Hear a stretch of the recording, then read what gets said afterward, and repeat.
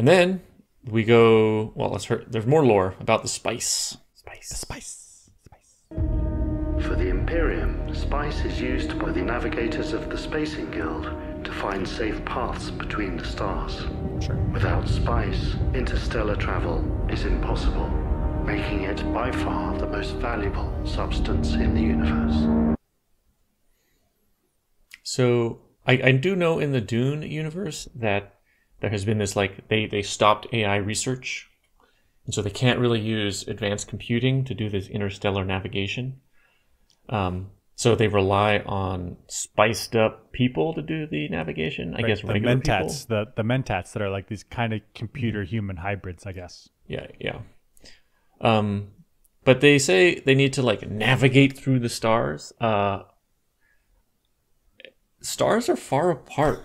Like That's right.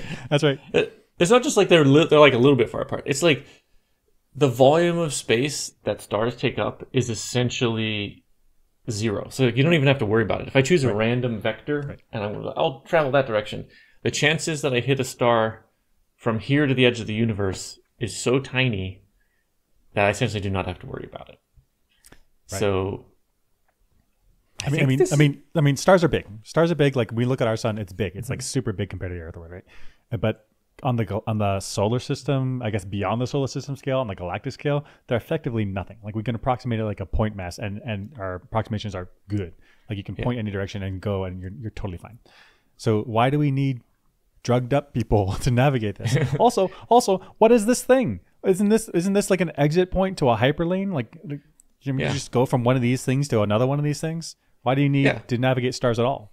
And I guess stars move, but not that fast. Like it's not like a star's going to move into your path. Like, a star's going to move into the path between two hyperlanes in over the course of a billion or a trillion. You're fine. It's not going to take. Well, this thing looks like it's in orbit of the planet. Yeah. So if it's in orbit of the planet, it's gravitationally bound to the planet. So it's just gonna fly along with the star as it moves. So there's no problem. Actually, if this thing's orbiting the planet, isn't there a risk that this could be on the wrong side of the planet, and you end up jumping through the planet? Like say if someone's coming from beneath the planet right now, they would misalign with this thing. I guess I'm picturing it as a wormhole, and the opening of the wormhole is that's even worse. Here.